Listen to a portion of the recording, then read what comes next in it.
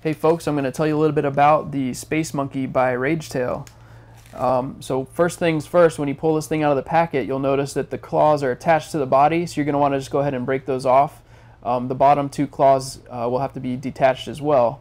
Now each one of these claws has a flange, if you look at them very closely. Now this flange allows for some incredible movement as this bait falls and swims through the water. Now, one of our favorite ways to rig this particular lure is with a Moner weighted stroker hook, as you see here. Now, the top of the bait is going to have these two grooves. We like to call them the scuba tanks.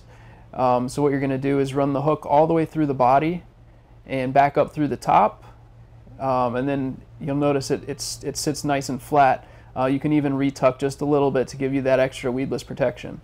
Another way to fish this bait is Texas rig or weightless, and you can skim it across the top just like a buzzbait. Now, once your Space Monkey is a little worn out, you can you can clip the rest of the body off, and now you have a great trailer, for a jig or a spinnerbait for that matter.